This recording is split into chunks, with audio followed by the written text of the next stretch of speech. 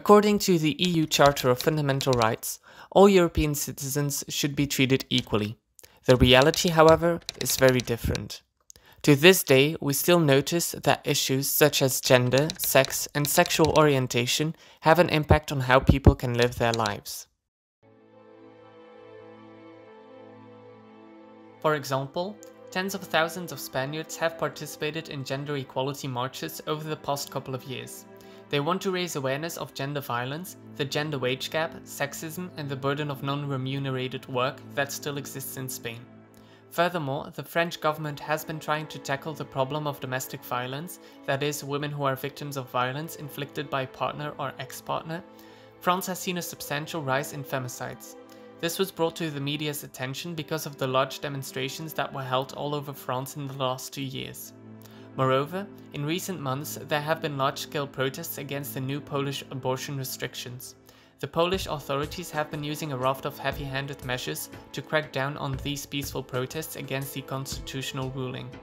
In addition, LGBTQ+ rights have been under severe attack in Poland. The Polish government has been promoting so-called traditional values, that is, heterosexual relationships and the ideology that only two genders exist. And about 100 Polish municipalities have also declared themselves LGBT-free zones. However, it's not only in Poland. Other European countries have also seen a rise in homophobia.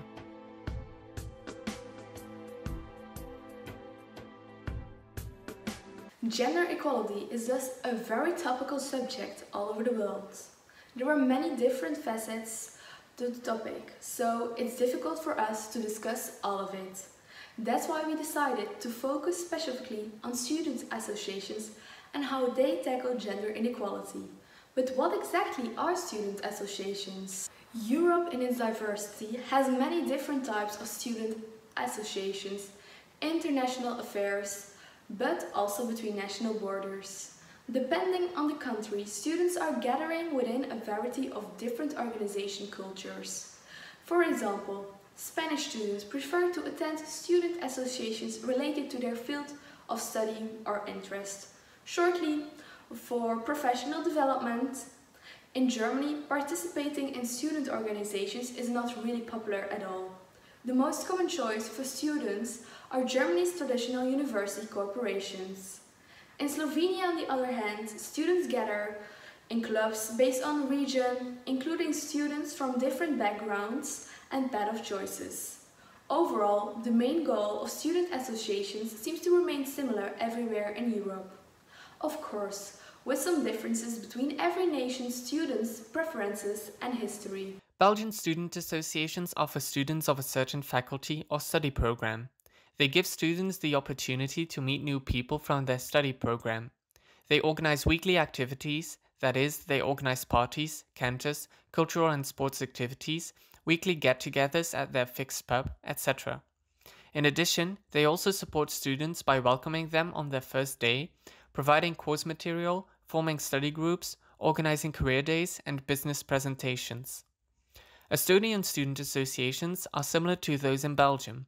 They are a place for students to gain new experiences, meet like-minded people, and enrich one's cultural, academic, professional, and social horizons. As there are many different student associations in both Belgium and Estonia, we will specifically look at how these student associations in Ghent and Tartu tackle gender inequality. But how is today's diversity in student associations? For this documentary, we chatted with the praeses, meaning the leaders of two student associations in Ghent.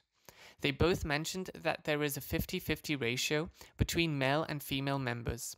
Furthermore, LGBTQIA+ is also well represented. However, they could not give us a specific ratio. Moreover, we also talked with the leader of a student association in Tartu, who mentioned that, in Estonia, most student associations are mixed, similar to those in Belgium. However, there are also a couple of student associations that are formed around a specific gender. On the one hand, we have the student associations in Ghent.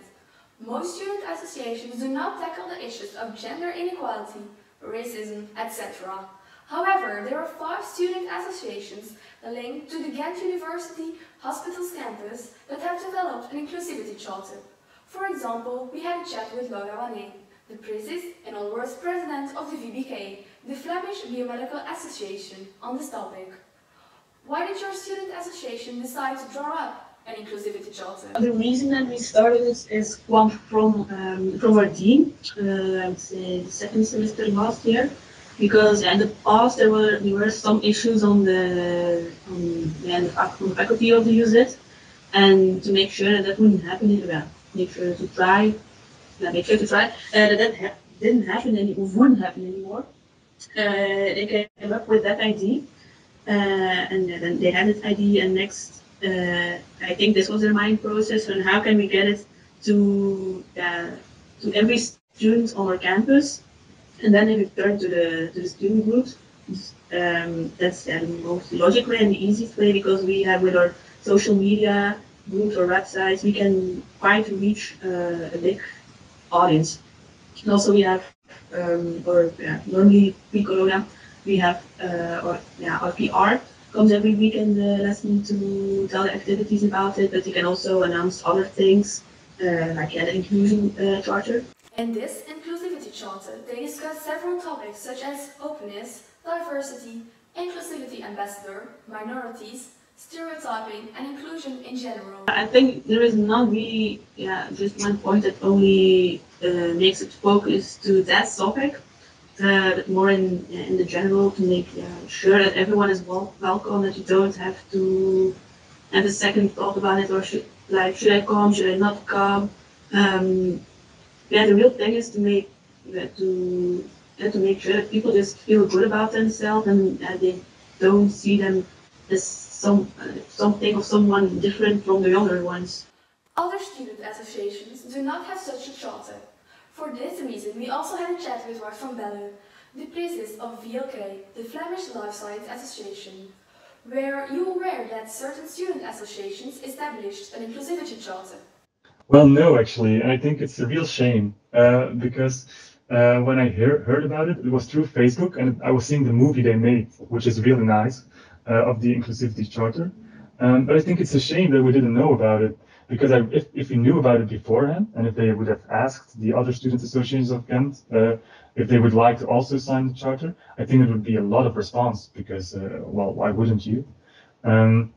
So yeah, no, I didn't know beforehand, and it was a real shame, because I think, well, it's not what they were trying to do, and I think what they did was really nice, and it's a good thing to have those kind of charters.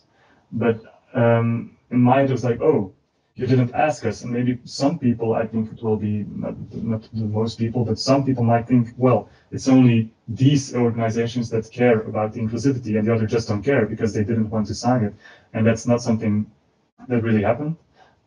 So yeah, I think it's a bit of a shame that we didn't know beforehand, but I think it's really nice of them what they did. So in the VLK you don't have an inclusivity charter or a policy note about inclusivity? Well, we don't have a specific charter that is separate from the rules or the ground rules of our student association.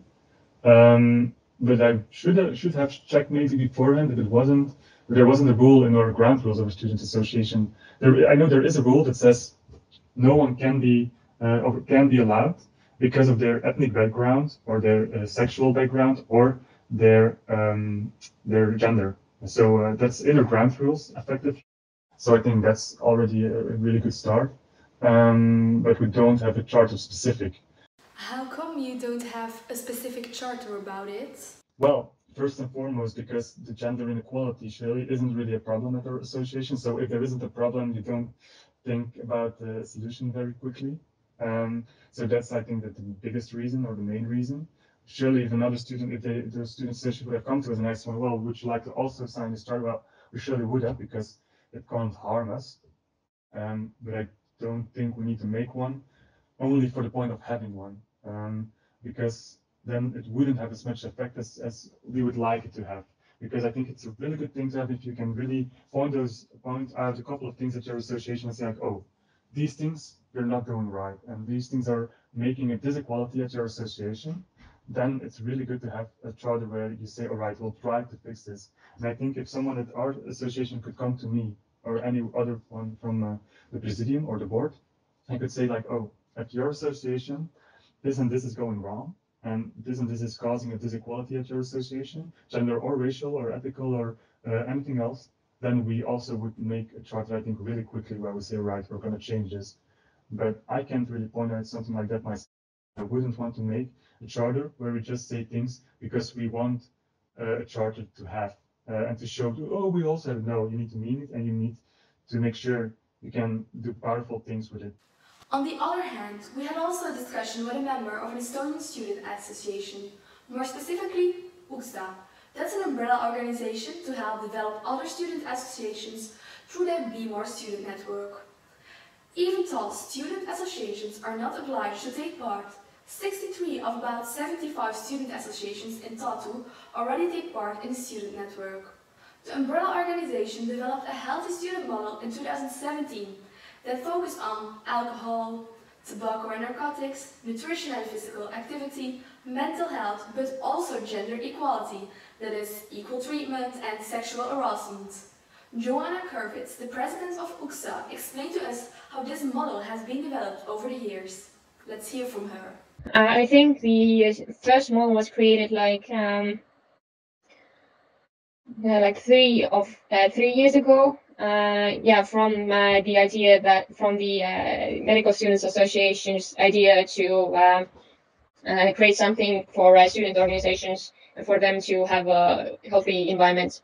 And basically, I don't have like a lot of historical knowledge about how it was created, but I know that this was their own research, very thorough research on how we can make a healthy organization culture, and they just took different parts of like a health, like physical, mental, and all the things that consist of can create a healthy physical and mental health, and they put it together to have into suggestions that organization could integrate to their activities and their culture, so that they could be more healthier. However, Joanna mentioned that it was not always easy for some student associations to follow this healthy student model. It depended. There were like many topics that people had to follow. There was stuff on how should alcohol be and not be provided, about like equality, about like work culture and stress, about promoting healthy lifestyle, and so on. And because some student organizations still have some like for example alcohol drinking in their like deep-rooted culture, then they were like, okay, we cannot join with this because this goes against the culture and we can't change it, which of course I do not agree with it. You can do stuff without alcohol or anything like any other aspect in the model. In addition, it was also difficult to follow up on the model throughout the year. The student associations only thought of it once the evaluation came up. For now, it is actually is on pause because we're not working on this currently because there are just so many more things we have had to do. And as I said, people usually don't see the problems. Like people don't see these things as problems yet because most student organizations are still working on making their organizations sustainable. So they have a difficult time focusing on like really advanced stuff, like like thinking about how can we create diversity in our organization and so. To conclude, we can say that there are differences in how student associations tackle gender inequality. On the one hand, in Belgium, some student associations developed a charter of inclusivity. Others didn't. On the other hand, in Estonia, ÜKSA developed a healthy student model as a guideline. This is very similar to how the European Union lets countries decide on their own how to implement European directives.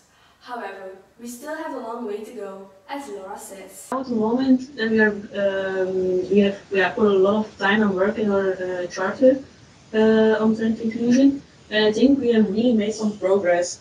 And we see now things that we before didn't thought on, oh yeah, maybe we shouldn't do that anymore or communicate better than other years. That's still quite new for us, but we are working on it and we see, we have some positive reaction already. Then we say, oh, you're doing a good job, keep on the good work. So I would say And we're not really in the begin phase, but a little bit before that, but we still have some work to do.